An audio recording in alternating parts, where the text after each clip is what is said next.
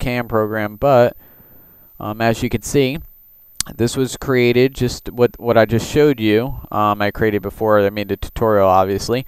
This was using the 3rd res version outlines with a vector blur added to them before Trapcode. So basically I made the outline, added the vector blur to it, and then rendered out its own version. So I had a vector blurred outline clip to bring in, a PNG sequence to bring into After Effects to use directly into Trapcode. And then of course I did all that on a low res version. Did all the outline, the Trapcode part, the echoing, whatever you want to call it, with Trapcode. I did all that on the low res version, and then I pre-comped that just like I did in the other comp using the echo effect. I pre-comped it and then scaled it up into the high def version. So all the effects were done on the low res 3rd resolution version, and I just scaled up all the effect into the high res comp. So it went really quick. This was a really quick comp to make. No waiting on the processing time. It went really smooth and quick. And as you can see, the vector blurred in there. I don't know if you can see from this the quality of the YouTube video, but you can see there's a, the bubbly vector blur. Each line is its own vector blurred line, and it's like an aura. Even with her just sitting there, when she comes around the corner, I hope this runs smooth on the thing. Right here, it starts puffing off of her right here. I mean, especially on the shoulders. But you can really see it on the screen here. Like I said, I don't know if it's going to show up on the YouTube video or not, but right here, I mean, it comes off just like an aura would. So after you add the glows, the glows and the overlay layer, after you do all your layering and the displacement, you get a really cool look, especially with slow motion. I had her play this part in slow motion, so this isn't even slow motion. This is just her pretending to do it in slow motion. So even when I slow it down, it even gets cooler looking. So this is just her pretending it's in slow motion, and you just get a much better flow of outline when you do it that way. So try to have your actor move in slow motion. You'll get a really cool look. So, but this is kind of the kind of thing you can get. And on here, if you wanted like this when she ran, this is just standard velocity. I use a 20 velocity on this whole animation, but if you want, like if she when she goes to run off, you can add more of a velocity, animate the velocity starting at 20 when she's doing this, right? And then when you go run off, you add a greater velocity to have the trail even puff out even longer. So you don't be afraid to animate your velocity, because that really, that can really change up the thing. Add some animations to your velocities and your direction if you're going to go with a directional. If you're going to go with the directional version, excuse me, go ahead and animate the rotation of it. If you go with an outward version, you can't animate anything but the velocity, and that's pretty much it. It's just the velocity on it, but there's nothing wrong with the outward version.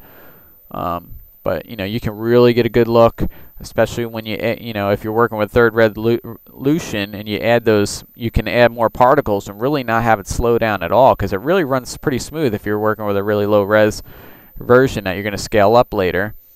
And you can kind of see this is how what it was looking like. Pretty much the same settings I had for hers, but of course once you add the displacement, it gives a better look. And of course I was working with a vector blurred outline. You'll just get a much better look once you do all that. So that's pretty much it. Let's go with a full blur on this. If you just want to add that kind of a deal, just blurred lines, that kind of gives a neat look, just to have a ghostly image behind her. And it almost looks like a solid outline, but it has the in-betweens there. So, alright, one more thing I'll show you. Not really a big thing, but I'll just show you the super flight deal, how that's going to look. I'll bring my son in and another clip, so let me pause this and I'll get to that. Before I get to that, let me just quickly show you. Obviously I'm not comping this right, fully and everything with the blending it into my front image, but I'm just showing you an example of more. This one shows it a little bit better, because it's just me stationary. You can see how the puffs are coming off, flowing off the back here, and they're flowing up. So all the outlines are basically just being, driven by the particle. On this one, I'm using directional outwards just because I'm stationary. There's no reason to go with direction unless I want it to flow a certain way. Just using 30 particles, velocity of 20. And what else did I change here? Just life per second is 0.9 on that one. And I changed my opacity over life to exist a little bit longer before it fades out, so you see more of the particles flowing off. You can go with full on, but then they don't. You want them to fade out, kind of like right towards the end a little bit. So just play with that until you get just the right look you're looking for.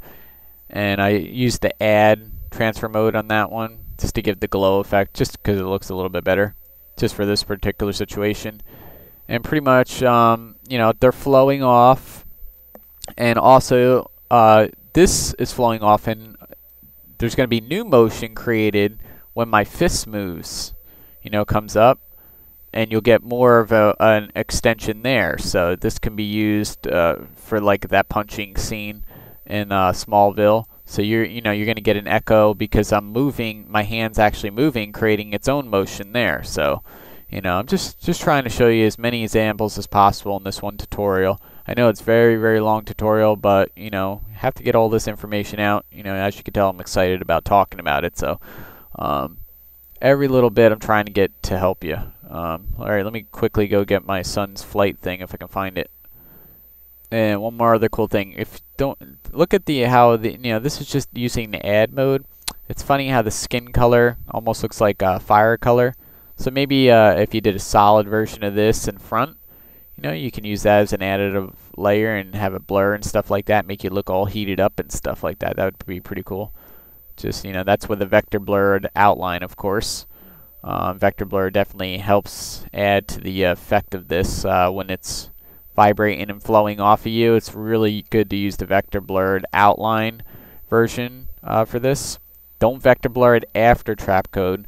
Vector blur, just like in my run trail tutorial, my Smallville Run Trail tutorial, vector blur the outline before it and bring it in as a new a new PNG sequence, and add that to Trapcode, because you don't want to have vector blur being used with Trapcode because it'll really slow things down.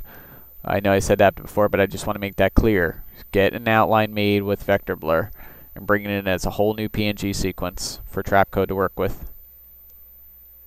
Alright, so here's the flight scene. Like I said, it works just like the flight deal, the echo thing, but it's much easier now. Just use Trapcode the same way, and just add as many particles as you feel you might need on here. Go with 30. Directional, I'm using a directional. I set the rotation to 90 on it, and I just set the spread out a little bit just to mess the trail up. This way you don't have to add a turbulent displace like you do on the echo one when I do the super flight tutorial, because it kind of, when you use it with these set like this, when you add the displacement to them, that all bubbles up and it makes it look like it's got its own turbulent displacement to it. So this, I just made an overlay and glowed it a little bit just so you can kind of see the outlines real quick. I'm not going to go through the whole thing because kind of looks similar to how the